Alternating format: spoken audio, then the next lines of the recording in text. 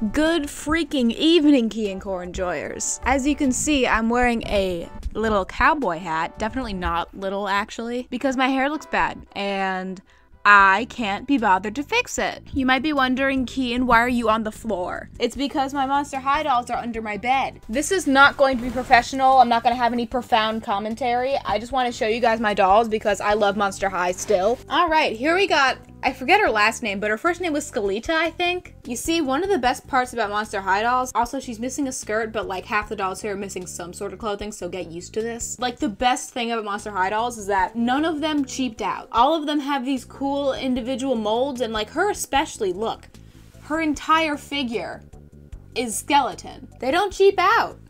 Well, they didn't.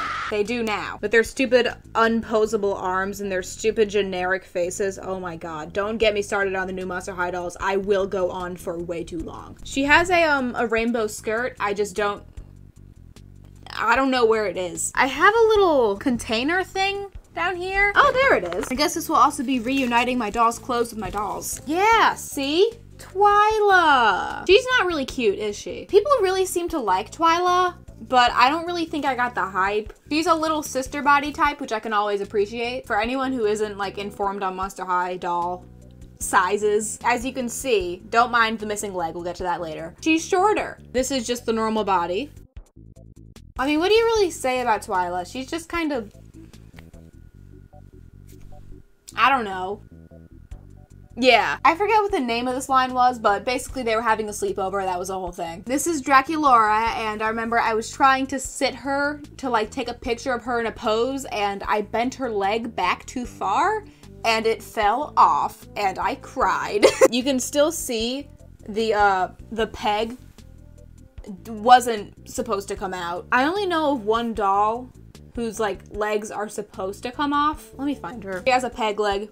That can come off, but like I'm pretty sure this is like one of the only dolls where it's supposed to happen. Might I add, the bed for this was so cute and so convenient because this was just the doll included with the, you know, her bed. I was a big Draculaura fan. She was my favorite doll. She had her coffin and then like the little top opened up and you could keep stuff in there. I kept stickers in there. Do I still have her bed?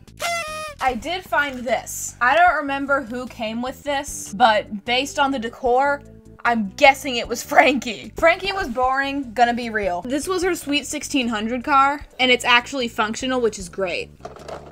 It rolls! That way when I was playing with it and I wanted to get from point A to point B, I could literally just roll it. I don't know anything about her. I don't remember her name, but her hair's cool, her hat's cool, her leg's cool. She looks cool. That's pretty much all I know about her. Here we have Gigi. Honestly, I don't remember what she did either. Honey Swamp! I love her so much. One of her arms went missing. I don't know where it went. It's somewhere. Jenna Fire, definitely an OG. Don't ask why she's wearing a Bratz dress. I don't know. Oh god, she's looking rough. We have Draculaura's Sweet 1600. She's had better days. I guess I ripped out her arm at some point, and she has the typical vampire bangs. How fitting. Operetta, oh my god. I'm pretty sure this is the roller rink series, seeing as how she's wearing the leotard. Or maybe I just put this on a different Operetta doll, but I know she has a helmet, and she has the rolling shoes. I don't think I have the helmet, but I know I definitely have the shoes somewhere. Yeah, I have a lot of miscellaneous shoes.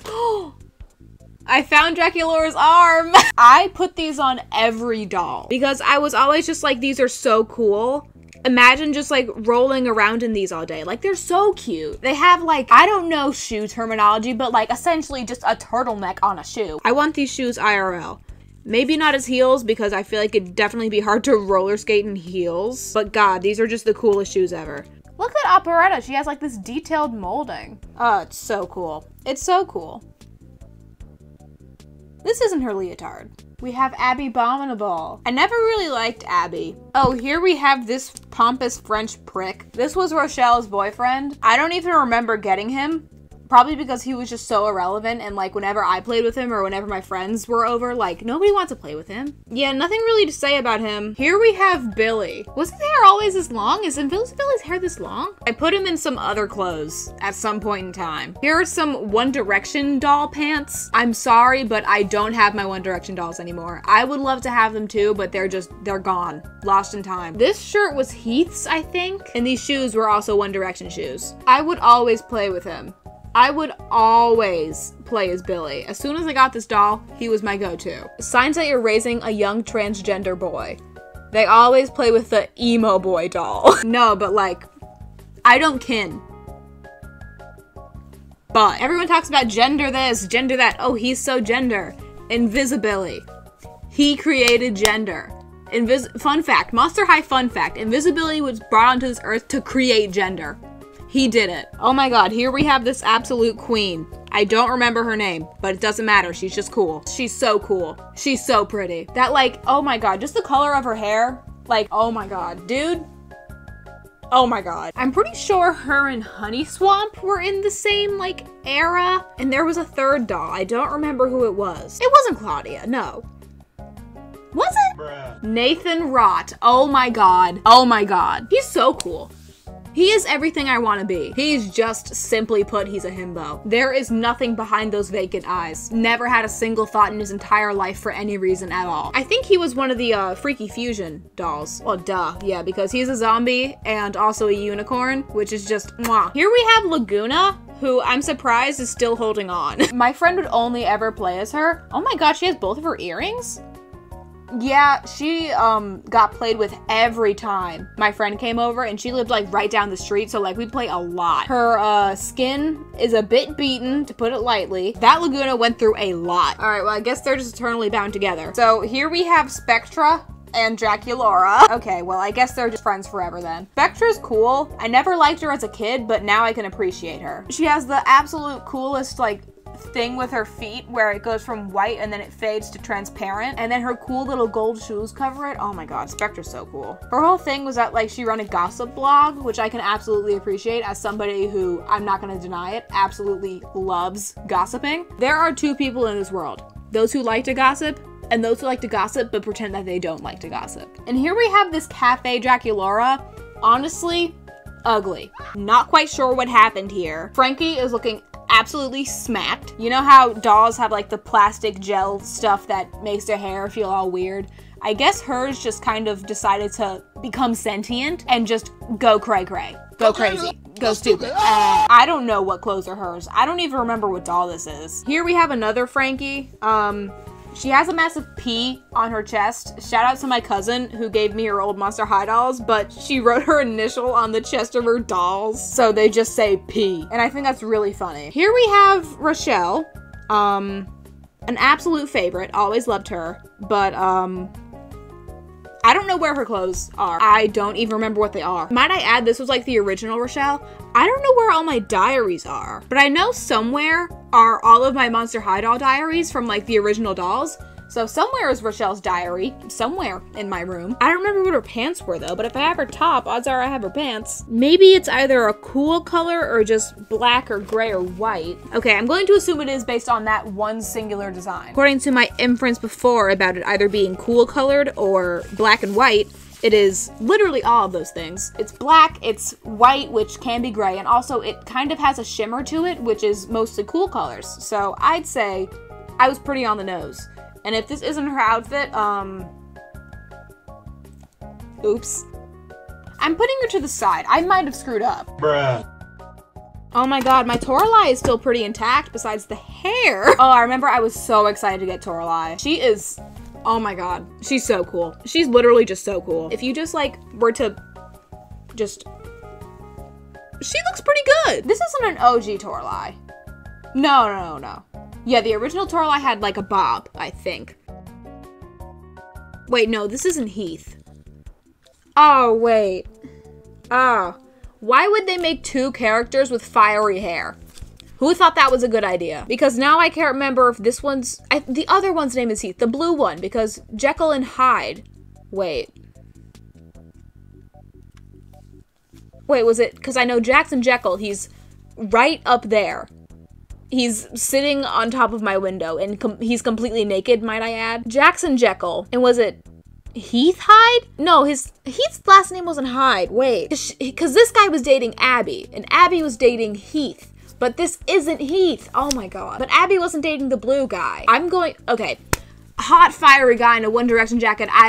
This is a Ghoulia in some sort of beach outfit. I'm pretty sure she had glasses too, but yeah, I never really liked Ghoulia as a kid, so I only have 2 Ghoulia dolls. Oh, here we have a different Laguna that I got much later. I remember I got her in like a Walgreens or something. I'm also really pissed that I gave away my my Monster High school, but that was my prized possession, and that was like, I played with that for years, dude. Years. That thing brought me so much joy. I played with that high school for years, and it's brought me more joy than I think anything on this earth. When I get my own place, I want to go on eBay and get one of the Monster High schools and just like put it somewhere in my wherever I'm living and just have it as sort of a piece. This is Howleen. We all know her. We all love her. I have the original Howleen on my desk, but I don't feel like getting up and getting her.